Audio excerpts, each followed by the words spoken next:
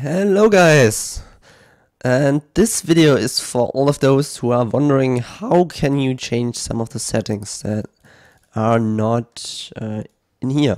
Like, say I want to search for triple widgets in a range of only 32 chunks. How do I do that? I can't set it here, but you told me I can do that, and yes, you can do that. For that, you first of all need to open your console. You can do that in Windows by pressing Shift and right click, and then there is an option here to open your command window, or whatever that is called in English. Don't really know. But yeah, there is an option for that. Like, that's what it's called in German. It's not there if I don't press Shift. So yeah, then I type in Java -jar, and then I enter the jar name, SeedFinder.jar. That's what my jar is called. If yours is called different, like v1.1_6, for example, which is the latest version at the moment, then you have to call it like that. But mine is called that. And that basically starts the program.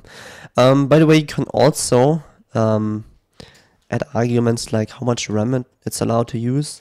So for example, if you want to use the docseed plugin thingy, and it just stops randomly at some point, but you have enough RAM, like 4 GB it uses roughly, then you can start it like that, and then it should work. Anyway, so after that you can set arguments for the SeedFinder jar, which is first of all the plugin. So as said, we wanted to use the widget finder, 1.7.x, that's what it's called. Yeah, you can check the name easily in here. That's the name of the plugin. Yeah, so if you want to use the docseed plugin, that's the name of that. You have to put it in the quotation marks in here then. Yeah, but we're using the quad widget finder. So after that, we put the mode. There's range, single for single seeds. Then of course the list and range list for the other two modes, but yeah, you don't really need them for this one. Anyway, so let's say we want to use range, start at this seed, whatever, just put some seed in there, and then we want to search, let's say 1 billion seeds. You can use million, billion, and trillion. No quadrillion, unfortunately, but you don't need that really. That just takes too long. I mean, look at that. It doesn't work. Too much. Let's see, 1 trillion. No, what am I doing wrong? What do we try now? 1.7.x? Too much? No, I'm doing something wrong. What?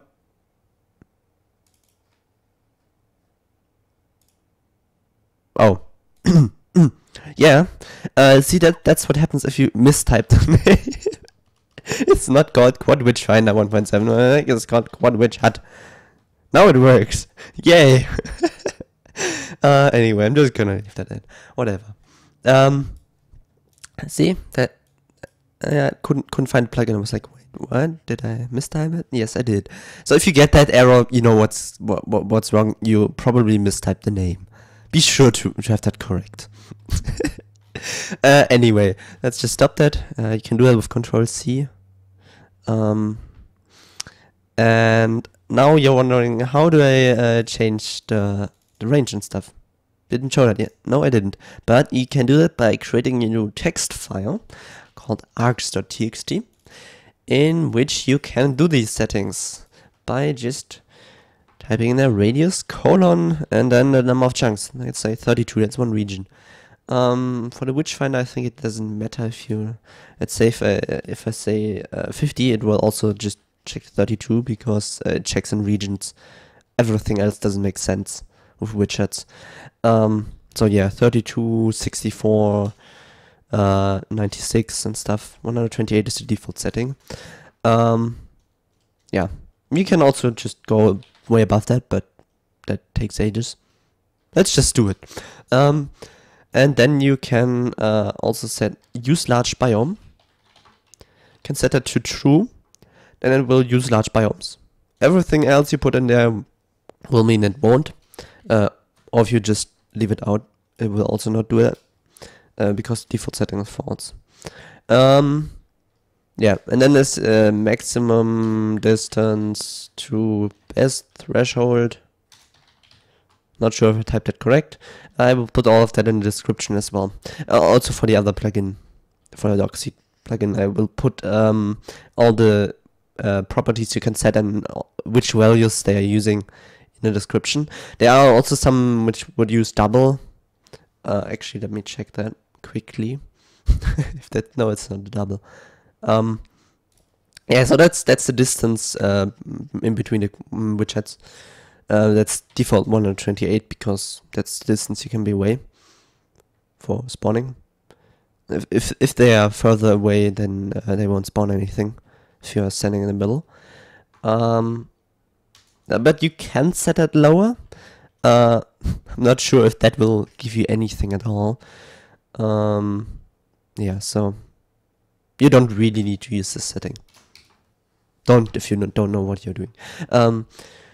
Then there is also the number of structures threshold, which is what we want to do if we want to search for triple widgets.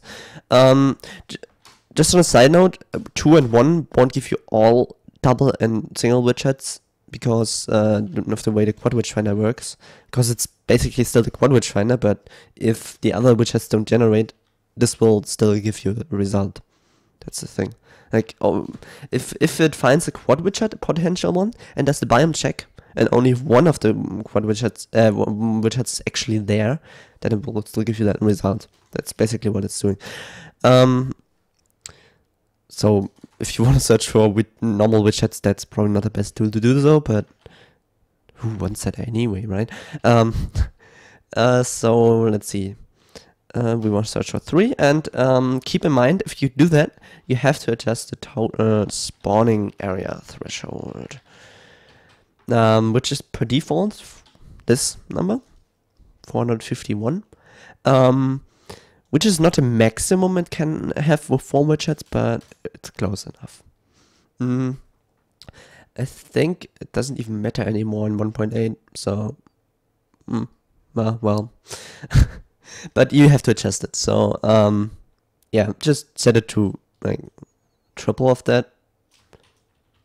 So yeah, you know, if you're 440 roughly, so roughly 330, something like that, that definitely works.